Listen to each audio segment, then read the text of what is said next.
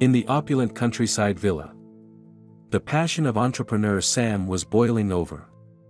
The elderly businessman gestured wildly, arguing loudly with his favorite daughter. Do you know, Julie, this has gone out of control. It's simply madness. My beautiful and smart daughter wanting to marry an orphan in a wheelchair. Tell me, are you out of your mind? Well, try explaining this kind of happiness to me. Tell me why you're making life difficult for yourself. The girl responded excitedly, Dad. What nonsense is this? It's your fault he became disabled. Tell me. Don't you see him as a person anymore? You know how smart, cultured, and kind he is. We fell in love at first sight and want to spend our lives together. I'm not a child anymore. I have a say. And you should consider that. Sam erupted in anger. I've always only thought about you. And now I see I was wrong. When you told me you didn't want to go to a prestigious law school but wanted to be a nurse, I accepted it. You became a nurse. And when I tried to help you land a job in an excellent private clinic, you started stuttering, dissatisfied with me, and ran off to an ordinary hospital just for a meager salary. I felt hurt. But I somehow got over it. But now, you're trying to ruin me. Julie. Why are you so stubborn? Like a mule. Tell me. Do you realize what it's like to live with a disabled person? It's a headache. You'll just be taking care of him. He can't take care of himself. Why do you want this? He can't even provide for his family. What right do you have to live on a meager salary? Don't joke with me. Daughter. Don't be foolish. I oppose this. You're so beautiful. Boys turn heads. And there's no one else to choose from. Why make this desperate move? You know I'll never understand. Julie is determined not to give up. Firmly stating, Dad. I won't leave Mike no matter what. We're planning to get married. And we don't need any of your help. We can live on our own. You cannot measure everything and everyone by money and status. Something I'll never understand. My father just shook his head, patted his chest, then walked to his office, poured himself a glass of brandy to calm his emotions. He picked up a photo of his late wife, Ross, as if having a conversation with a living person, and said to the picture, Ross, what should I do? Tell me. I can't get through to Julie. She always seeks to provoke me, pretending to be mature, wanting freedom and independence. She doesn't know what poverty looks like. Always daydreaming. An extremist. If you were here, maybe you could talk sense into her. Maybe she'd listen to her mother. But I can't find common ground with her. She's full of sarcasm. Sensitive to everything. I've told her countless times about our struggles. Our story of living in shelters. Scraping by with meager wages. Mocked as ordinary engineers. When our bank collapsed in the 90s. We had to struggle through those tough years. We begged. Carried heavy burdens. And only through years of saving did I manage to buy the bankrupt bank and revive it. It's a pity you passed away. After all these years. It's just been you and Julie in my heart. No one else. How can I convince our stubborn daughter not to involve her future with a disabled person? I feel sorry for her.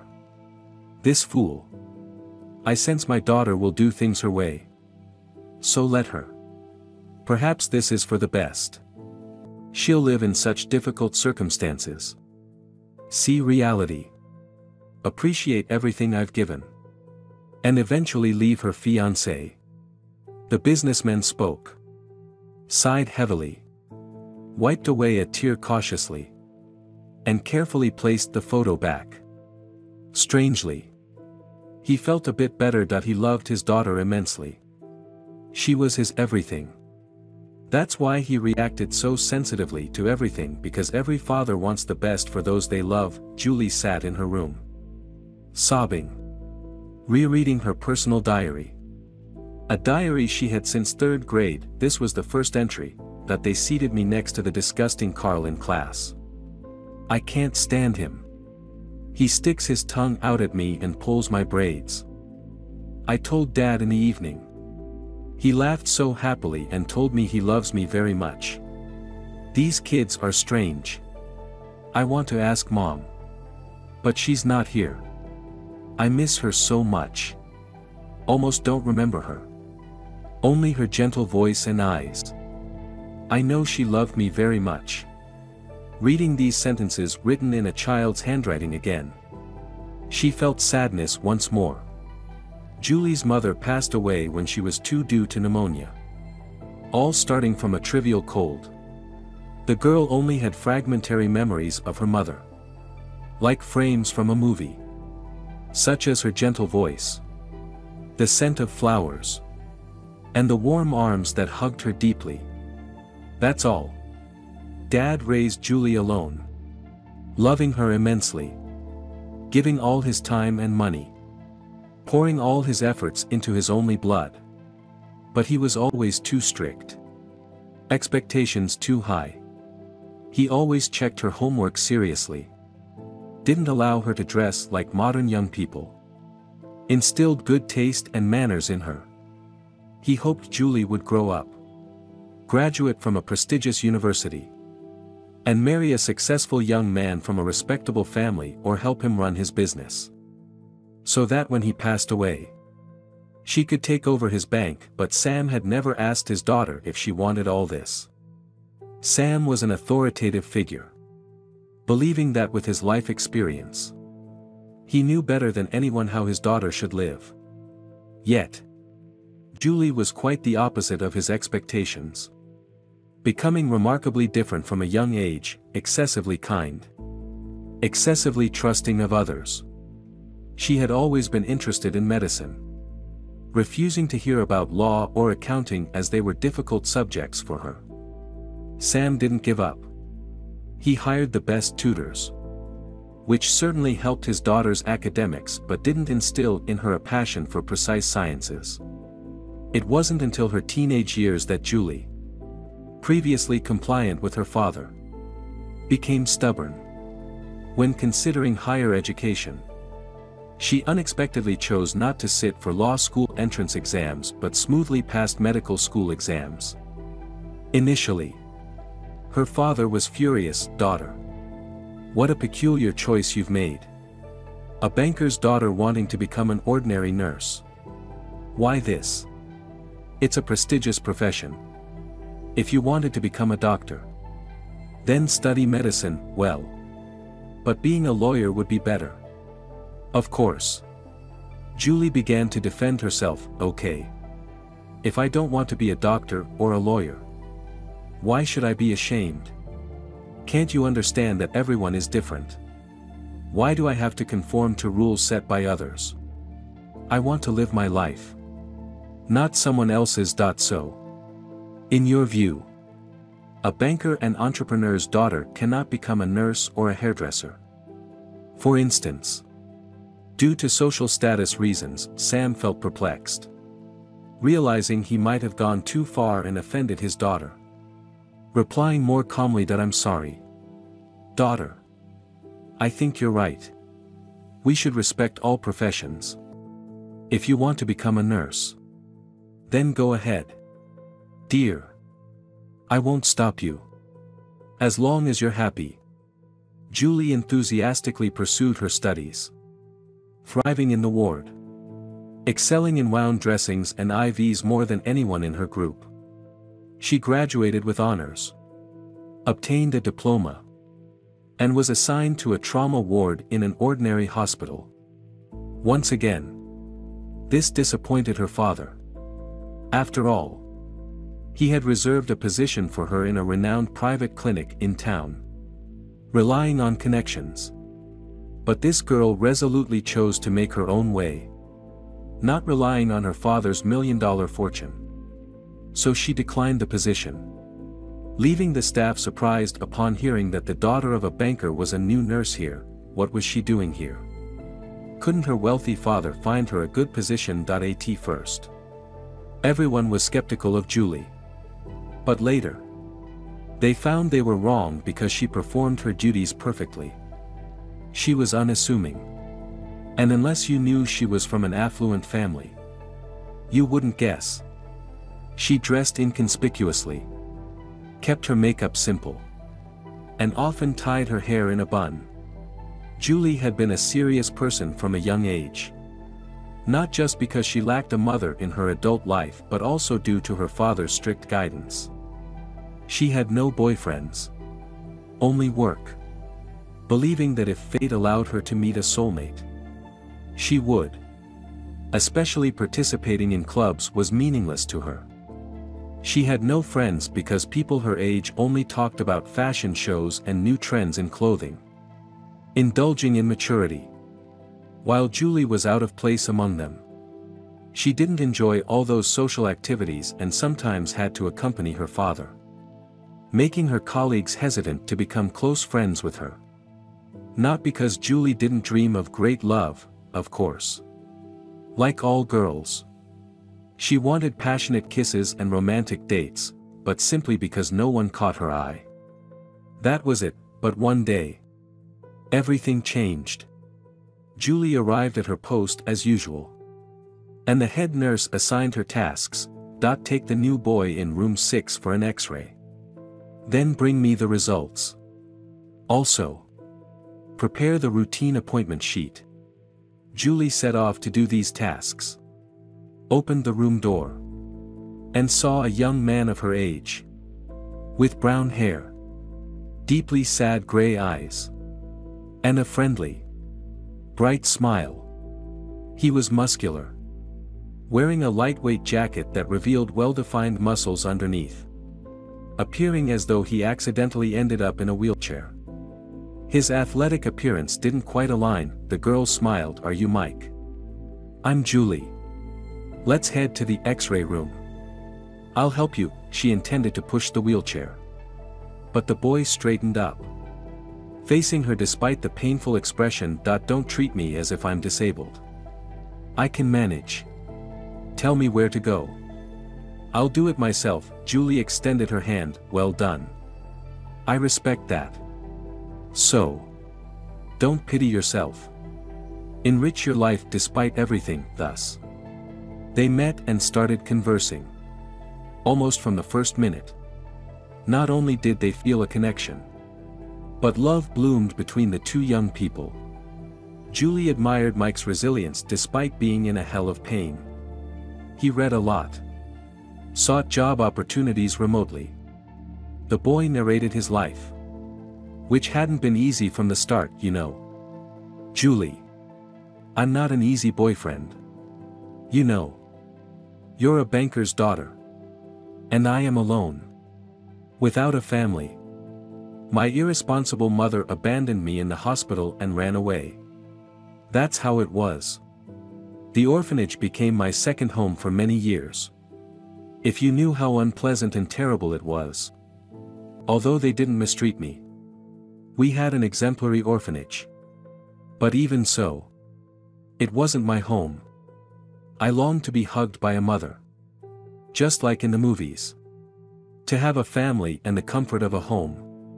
To know someone needed me. In the orphanage, I was interested in sports. So, after graduating, I entered a sports education college.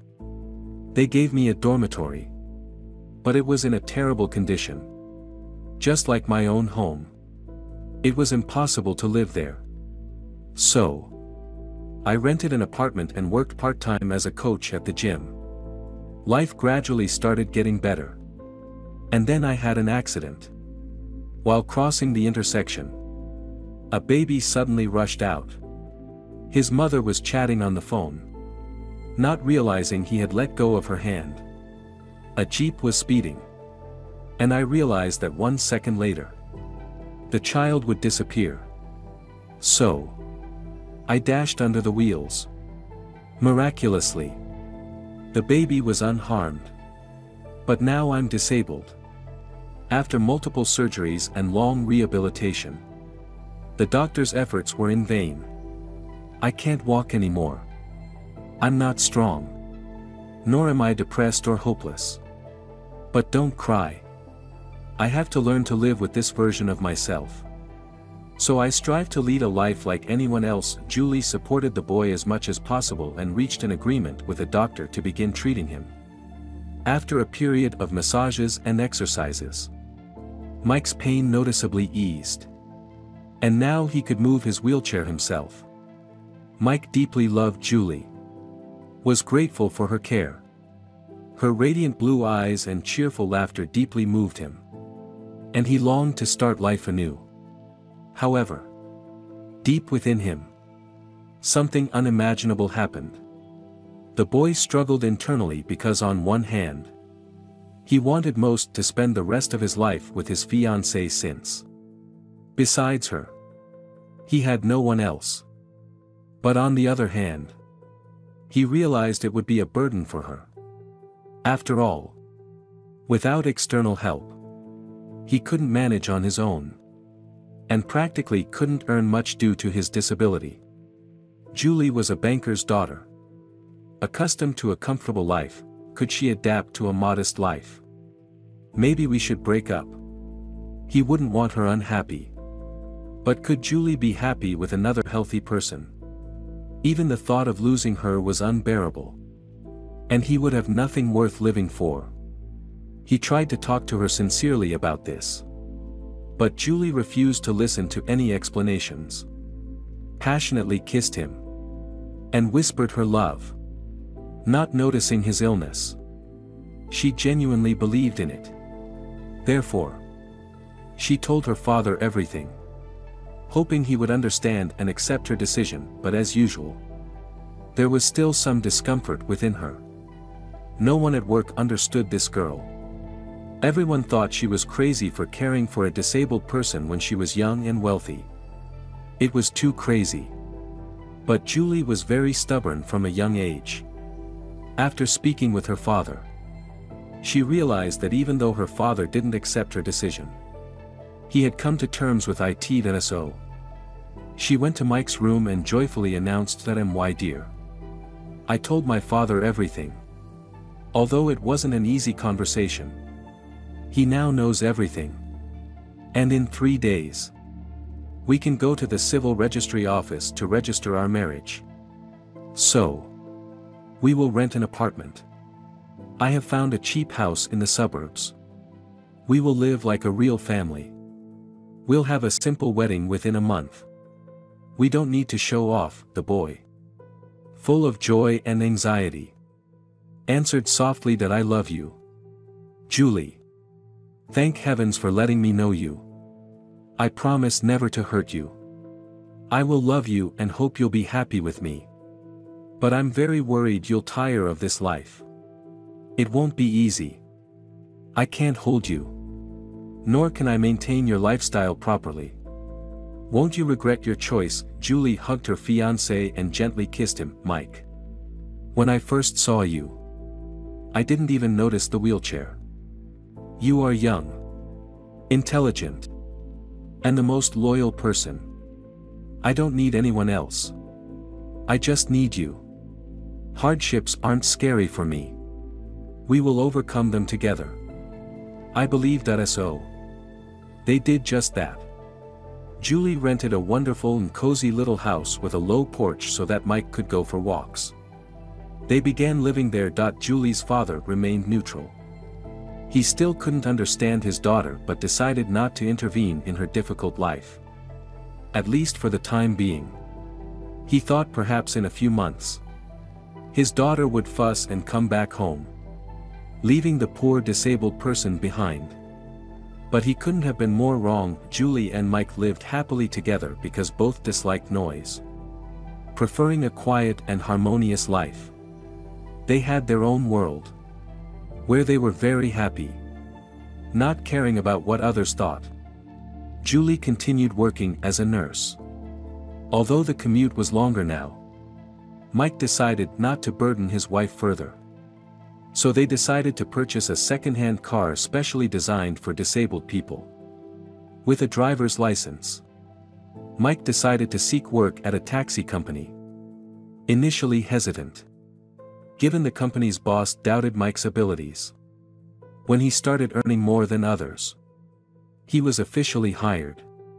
Despite his constant headaches, he no longer felt inferior.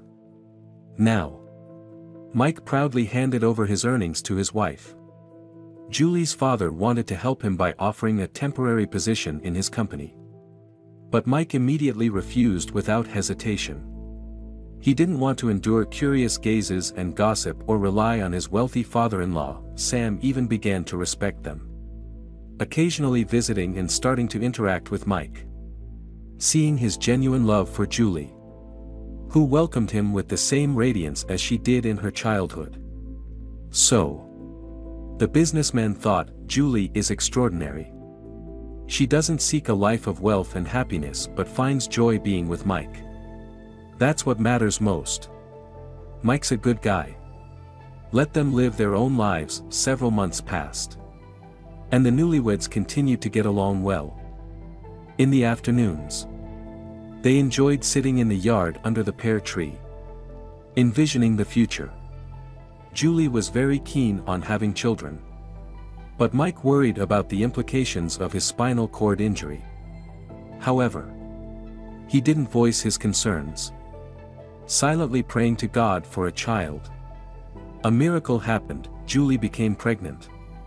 Realizing it when she started vomiting and feeling heaviness in her lower abdomen, the young woman was thrilled and decided to host a celebratory dinner. She baked a cabbage cake and cooked a delicious stir-fry just as her husband was returning home from work.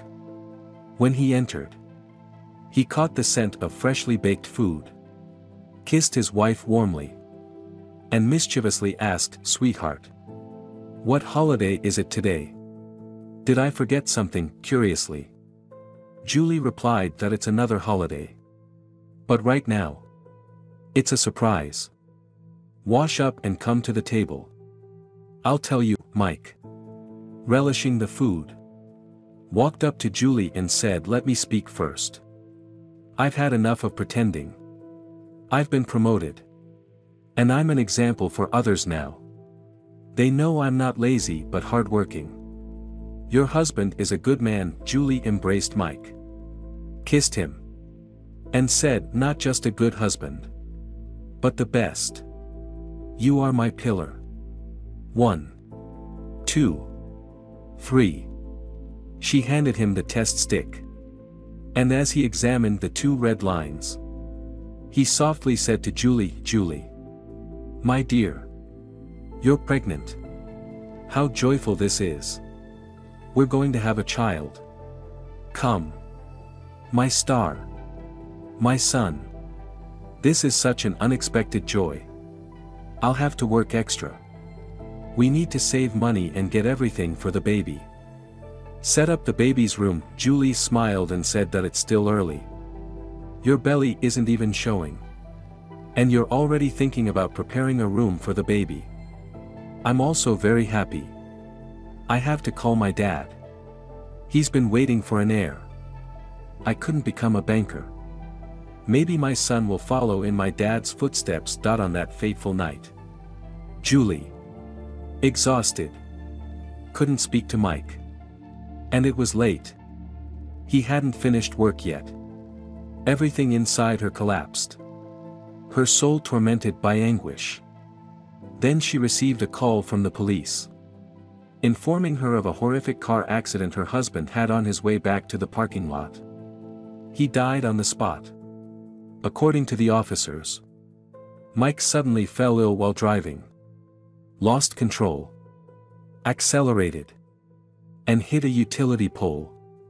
They offered condolences, but Julie couldn't hear more. Her phone slipped from her hand, and she stood there, unable to move or believe what had happened. The funeral of her beloved husband completely shattered the poor widow. She wept incessantly for 24 hours. clutching onto his shirt. Still making strong tea and sandwiches for him in the morning. She was on the brink of madness. Suddenly, she heard the sound of the door lock being opened. Her dear husband had returned. She dropped the shirt and lunged toward him. And everything between them was over, eventually. Julie fell ill, experiencing severe bleeding. The poor woman managed to call her father, whispering, "Dad, call an ambulance. My stomach hurts a lot. Hurry. Come quickly." Then she fell into darkness. Sam hurriedly took Julie to the clinic, staying with her for a month, praying day after day, hoping God would bless his daughter and grandchild. During this time, Julie's pregnancy was at risk. And even the doctors didn't offer her any hope. However, a miracle happened. The crisis passed. Thanks to complex treatments and sedatives, Julie calmed down. She feared losing this child because it was a part of Mike. She loved the child dearly, even at this time. So, the woman controlled herself, no longer crying day and night, even though neither her father nor her husband persuaded her. And her husband went to work not to dwell on thoughts far from home, and not to be afraid of spending nights alone. She found a faithful friend, a dog. "Felix, that I saw an ad on the internet. Whose dog is this? Call me. Undoubtedly. I'll take it to a good home." Julie looked at the photo, seeing a pair of eyes that didn't seem like a dog's but rather a person abused, which was hard for her to believe. However, tears welled in her eyes, leaving a deep impression on her. She hurried to rescue the sad dog. Felix was too thin. All of its ribs protruded, and its stomach was touching its back. Fortunately, it licked Julie's hand, eagerly licking the food in the bowl. As time passed, the dog gradually gained weight. Not in days but in hours. It became round, with shiny fur. Now a playful dog, enjoying running around in the park, holding a ball or a stick. Then the moment of birth arrived. A small but highly anticipated baby was born.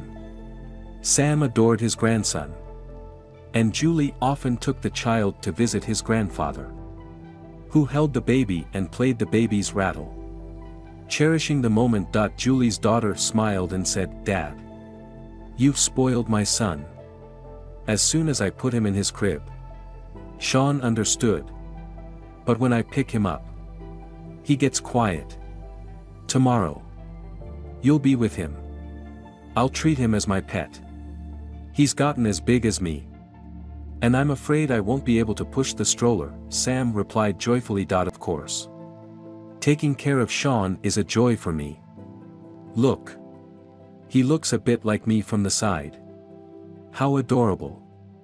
Julie admired her child, but she naturally felt sadness and missed Mike. She often visited his grave, silently speaking to him, telling him about her child's growth and everything happening in the world. 6 months had passed. Sean was trying to crawl, sitting steadily in the walker. Julie lived for her little one, not wanting him to see her sadness. One day, she took Felix for a walk as usual, then dropped the child off to play at his grandfather's. Julie leisurely walked the dog, Felix frolicking nearby. Suddenly, she heard groans, screams, and a commotion in the distance. Julie cautiously approached and saw 3 young people attacking a homeless person, kicking them several times and loudly shouting, "If you come back again, we'll bury you here. This land is ours."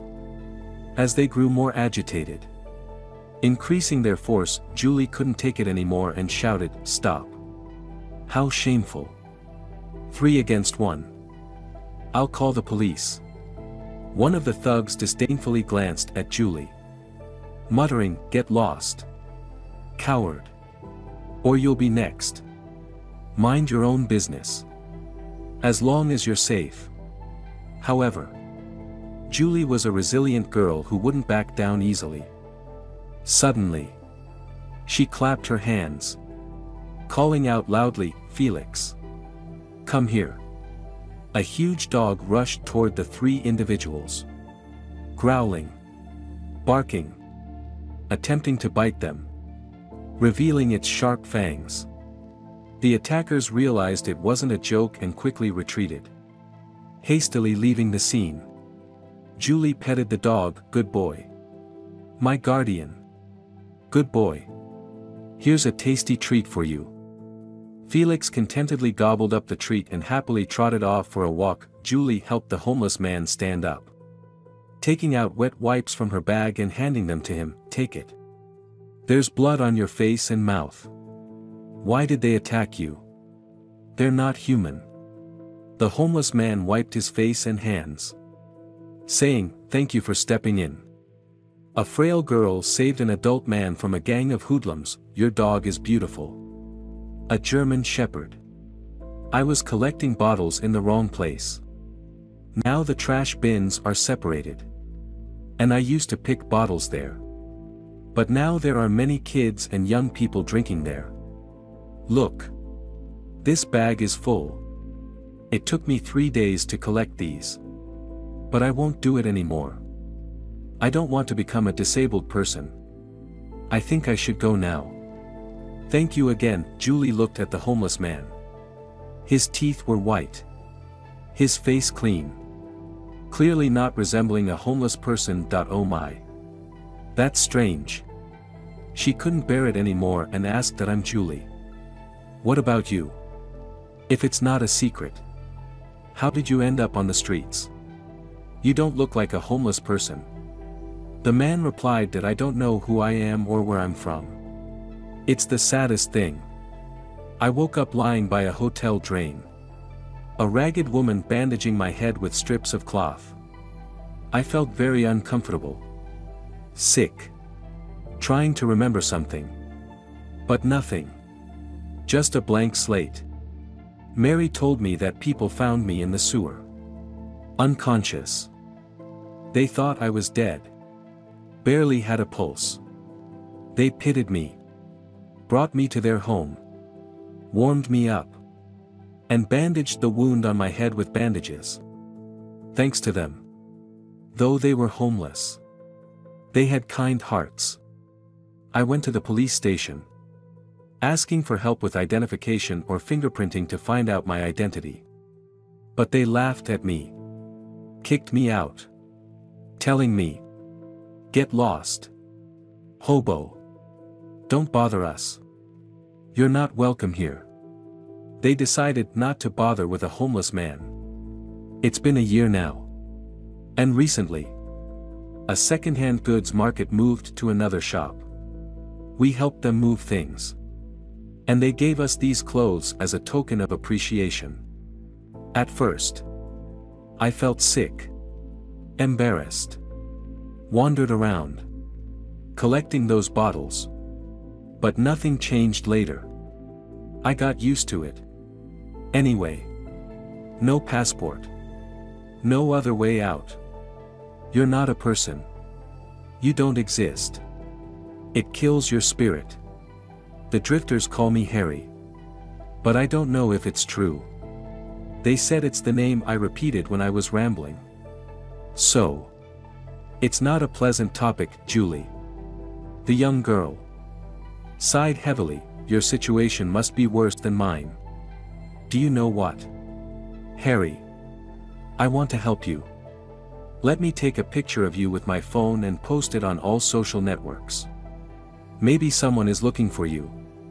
If someone is searching for you and you don't know it, it would be great if I could help. Sit up straight. Give me a smile, but where would anyone find me? If someone shows up. The man shrugged. They can find me at the heating station. The people there know me. They'll find me. Okay. I'll go. Thank you. Julie. You're a kind person. After saying goodbye, The young girl had almost reached the end of the park when suddenly she stopped as if rooted to the spot. Then she turned around and headed back, calling out loudly for her dog. "Felix, come with me. Find Harry." Okay. Her mind and heart were in conflict. She thought, why am I going back? Why do I care about this Harry? I've helped him enough. Sean is a stranger. But my heart is pleading and begging. You can't do this. This person has issues. He's not a homeless man. You can tell. We need to help him regain his memories. Bring him back to life. But I'm powerless in this confined room. It won't do any good. Back on the bench, Harry sat like a statue, rubbing his head and injured leg. Julie called out to him, "Harry, look at me. I've been thinking. Come to my home. I want you to visit me. I rent a small house in the city outskirts. There's an annex in the yard. It's not a hotel. But there's a sofa and a table. I'll get you sheets. You can stay with me for a while. We'll try to find your relatives." The man stared at Julie in disbelief. "Are you serious?" "Thank you, Julie. But I don't have money." "Aren't you afraid to bring a stranger into your home? Will your family mind?" Julie replied that I live with my son. It's been like this since my husband passed away. So no one objects. What should I be afraid of? I have a dog. Felix. Almost the same size as me. Felix. Come here. It will tear anyone's throat out for me. Let's go. Harry felt extremely happy and followed her. He still couldn't believe his luck. He was tired of aimless wandering. Thrilled at every corner. Julie arranged for Sean to stay at her annex and prepared clean sheets and some belongings of her late husband for him, serving him piping hot soup. The man ate hastily, thanking the host continuously. "Tastes really good. Thank you so much, dear. I never expected someone would lend a hand. How can I repay you? I don't want to be a freeloader. It makes me feel very embarrassed." Julie waved her hand. "Oh. Come on. You're not a scammer. You can stay here as long as you want. Just help fix the yard. I'd really appreciate it. I can't take care of the child right now." "Okay. I must go. I need to feed Sean." "Good night." The young mother stayed with her son all night until he fell asleep. Then sat at the computer and sent Harry's photo to all social networks, writing, "Attention, don't overlook someone's misfortune. This person has lost their memory. Perhaps someone is looking for or knows him. Reply via phone or email. Help find a home and family." A week passed, and Julie and Harry became good friends. They talked a lot and shared many things. Whenever the man took the baby out for a walk, he made the baby laugh and got along well with Felix, the dog. Harry tidied up the yard, painted the bench, and fixed the fireplace in the old bathroom in the courtyard. Now he lit it and enjoyed the warmth inside. Surprisingly, Julie felt like being with Harry was as if they had been living together for half a lifetime or had known each other since childhood. They were extremely comfortable in each other's company. Suddenly, one day, without any prior notice, Julie's father arrived. She was even a bit frightened, thinking that things were about to start. "Why are you sheltering a homeless man? There are other issues. How long will you disgrace us?" But to her surprise, her father began speaking from the doorway. "Hi. Daughter. Listen to me. I happened to see the advertisement you posted online. I know this person. Do you know where he is? It's crucial." Julie started stammering. "Dad. There's a story. But it's not over yet." When Harry saw the businessman, he felt a bit awkward and went over to greet him. "Good afternoon. I'm Harry. You might know me. I'm sure I've seen you somewhere. But I don't know where. Which is terrible. When you lose your memory. It's terrible. Sean shook his hand and said, "Of course. We know each other. We frequently meet during work. Your name is Sean. You're the owner of several restaurants. By the way, you borrowed money from me to help with your project. Your parents have been looking for you. They are devastated. There are rumors that you went on a business trip and disappeared without a trace. Why are you looking at me like that? Don't you remember?" The guest rubbed his forehead. Closed his eyes. Trying to recall something. He murmured that it's tormenting. "I can't concentrate to recall what I've seen. Do I have a family?" "That's great. Now we can go to my parents' place, please. I can only imagine what they've been through. Maybe when I see them, everything will come back to me." Sam agreed and took the guest to the grand estate. On the way, the man kept thanking Julie for her kindness. Expressing admiration for her. "Sam, you've raised an incredible person. Kind and understanding. You've raised an incredible man. Friendly and gentle. If it weren't for your daughter, I wouldn't even know who I am." The businessman smiled sadly. "Yes. My daughter is gentle. Kind. Sometimes even too much. She's not like me. She's been like her departed mother since she was little. She doesn't even let me kill spiders. Or even flies. But her fate isn't enviable. She got married. Her husband tragically passed away. And now she's raising a child alone.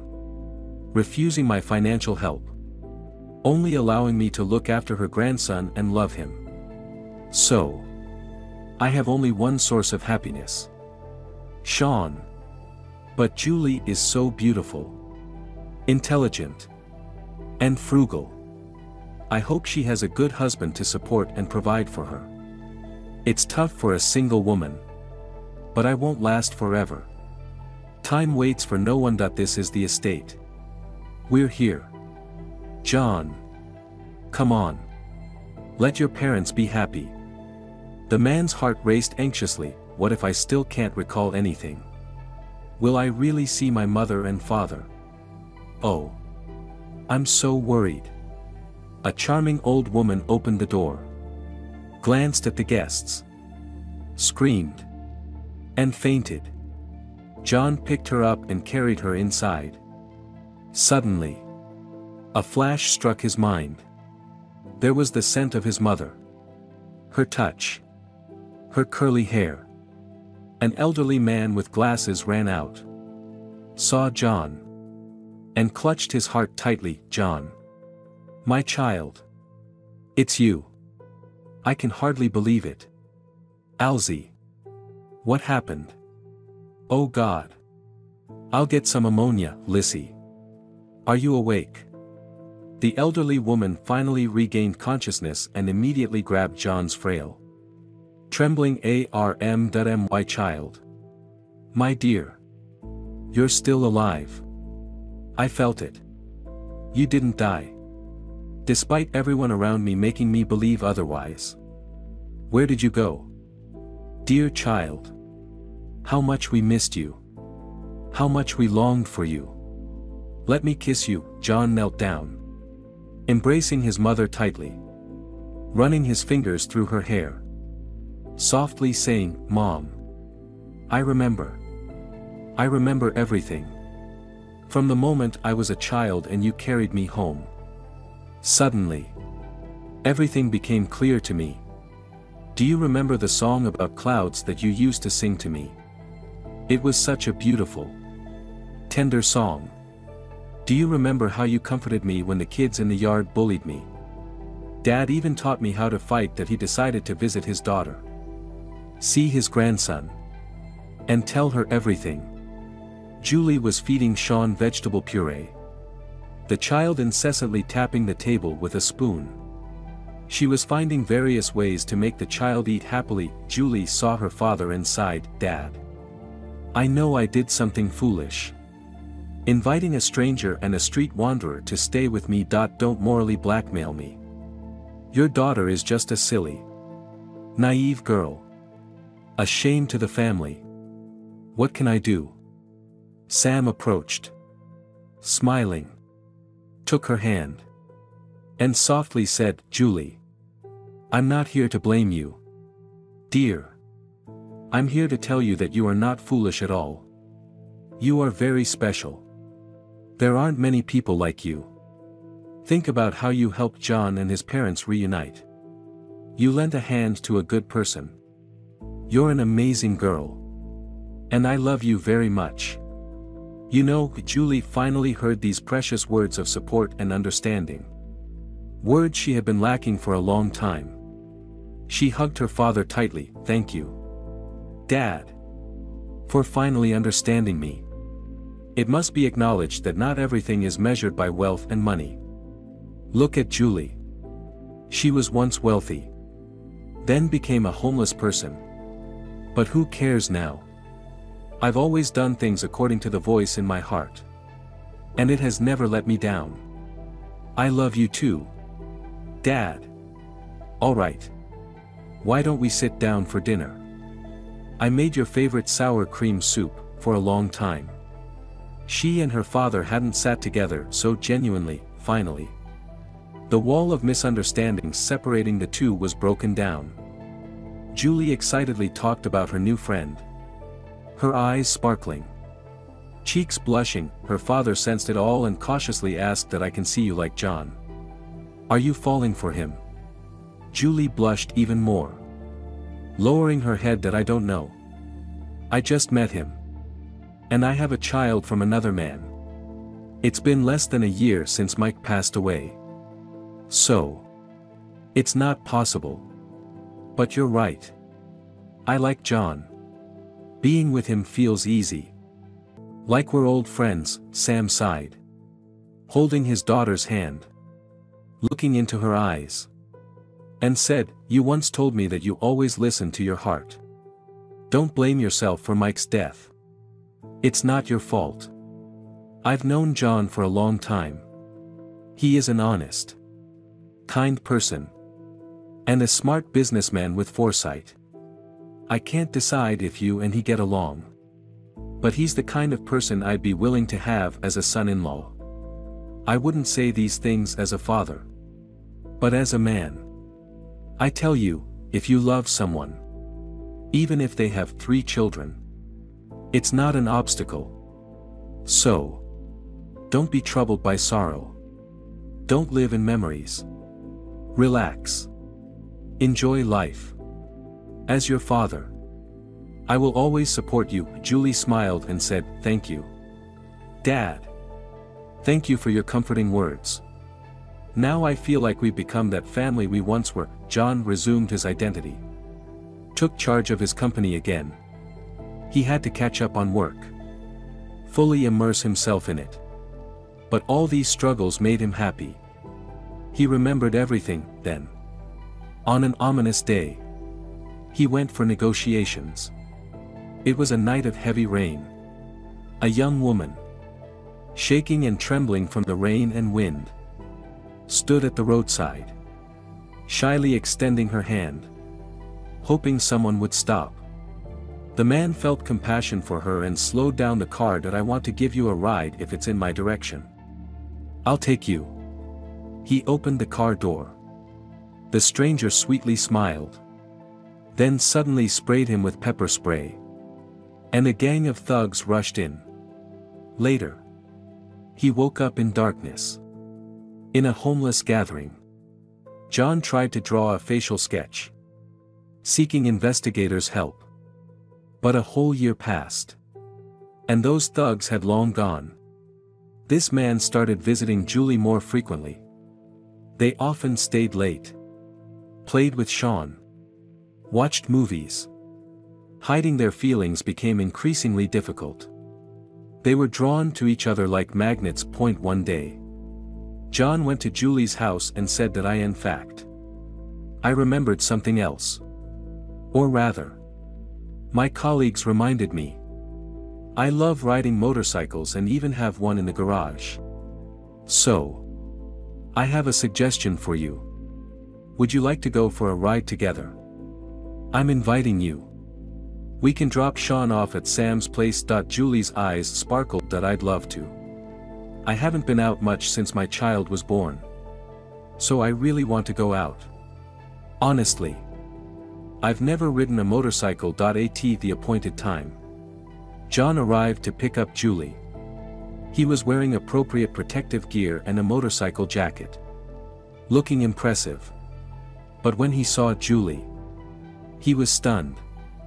She was wearing fitted denim overalls. Stunning, and her cheeks flushed. I want to hold her in my strong arms forever. This trip was unforgettable. Driving. Wind blowing on their faces. Speed. Adrenaline. With a strong man by her side. Julie hugged his waist tightly, pressing her body against his. From that moment on, she felt an extraordinary happiness. John decided to give his beloved a surprise, taking her to her favorite place in the outskirts of the city. They climbed rocks for a while and eventually reached a temporary lookout point. What a beautiful place! They could see the magnificent view of the entire city. The sparkling dome of the church. The murmuring fir trees in the distance. Like something out of a fairy tale. A massive red sun was setting on the horizon. A spectacular sight worth admiring. Julie screamed with joy. Ah! Ah! Ah! The echoes reverberated. John embraced her from behind, holding her tightly. Then took out a beautiful box from his pocket. Gazing into Julie's eyes, Julie. My dear. I've loved you almost from the first second. You're different to me. Special. Irreplaceable. Please be my wife. Forever and ever. I'll take care of Sean as I would my own child. I'll never hurt him. I can't be without you. Tears of happiness welled up in Julie's eyes as she replied that I love you too. Maybe it's wrong, but I can't help it. They passionately kissed. Everything became blurry, and it felt like the earth disappeared from under their feet. The couple began their life together. Julie moved into John's mansion, quickly bonded with his parents, and cared for Sean as her own child. Life went on as usual. The child grew up and was now 3 years old. Julie hardly ever argued with John. She was absolutely happy. They thought there wouldn't be any more surprises or changes in life. But one day, little Sean was playing in the yard with his grandfather, when the child chased after a cat and fell while running. He suffered a severe leg injury. Blood gushing out. There seemed to be something wrong with the container, and everyone was worried. The fearful parents immediately rushed him to the children's hospital. The doctor hurriedly arrived and took the child away. Julie silently shed tears in the corridor, feeling lost. John tried to comfort her. Everything will be fine. They're stitching the wound now. Our baby will be okay soon. Please don't cry. And don't blame yourself for anything, the doctor said, but the wound is deep. The child has lost a lot of blood. A blood transfusion would be best. Then added, we've confirmed Sean's blood type is O, and now we'll look for blood. John exclaimed. No need to look. Time is running out. I and he have the same blood type. I'll donate blood. The doctor lightly tapped his forehead. You're the father. Why didn't I think of that? Come with me. Julie felt puzzled. As a doctor, she knew that only close relatives could possibly match in blood type and phenotype. But how could this be? Everything went smoothly. The child recovered. But the idea of this kinship didn't sit well with Julie. So, she decided to conduct an experiment. She asked John. This may sound like nonsense, but it's true. I want to do a genetic test. Take samples from you and your son. Just to make sure. I mean, their blood being completely compatible. How is that possible? John laughed. Julie, don't think too much. I love Sean. Of course. As if he were my son. And we have the same blood type. It's too wonderful. But both of us know I'm not his biological father. That's impossible. But if you want, I don't mind. Just calm down. Stop worrying. When the results came out, everyone at home was shocked. John and Sean were actually related. But how could that be? Determined, Julie was keen on uncovering the truth. She asked her father to participate in the investigation. Hired the best detectives.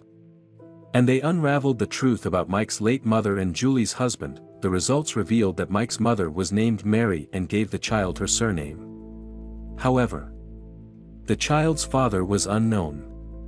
Further investigation by the detectives uncovered that Mary had lived with an elderly couple. Strict and displeased when she became pregnant, they forced her to give the child to an orphanage. She attempted to escape after refusing procedures at the hospital and later died due to complications without receiving treatment. This cruel retaliation led to the unbearable suffering of her parents, who soon passed away. And the family lineage vanished. Leaving behind only an orphan, Mike. Julie disclosed everything to her family during a gathering, saying that it all makes sense. But Sean is connected to this. Yet he doesn't recognize this Mary and her parents. I don't understand. John's mother was also perplexed. Shrugged her shoulders. But John's father, restless in his chair, coughed and began to speak. That I know the answers to all the questions. Mary was once my lover. We had a relationship. But soon after, we fought and separated because I discovered her infidelity. We never met again. And I had no idea about her fate or her pregnancy. I met my Lise and spent my life with her. When you think about it carefully, everything fits. Your late husband, Mike, and our John are likely half-siblings from the same father. So Sean matches John's blood type. Hence, Sean is our true grandson and John's nephew. Julie was utterly astounded, finding it all hard to believe. Like a plot in a movie, now I understand why I felt drawn to John. After meeting him in the park that day, I wanted to leave. Even said goodbye once. Then came back. My heart had made the decision for me, said Julie. John was equally shocked. Poor Mike was an orphan and later became disabled. No one helped him. Julie, I can't believe we've been living happily. And we could have raised and cared for him. Been his friend. John's father sighed. This is my fault. If Mary had told me she was pregnant, I wouldn't have abandoned the child. Not like the way I was brought up. But I never knew. I have to go to Mike's grave to repent. Although it's too late. After all, he was my son. Their family grew even closer now, truly becoming the closest and most beloved to one another. Julie had just returned from maternity leave and resumed work. Her colleagues didn't mock her. They knew who her husband was. Instead, they tried to please her. Everyone knew this cheerful nurse had never been afraid of anything. As she regained consciousness, she said with a pale face that I don't know. Honestly, I feel a bit confused. And my legs don't seem to respond properly. What happened? The head nurse sternly remarked. Don't joke about this.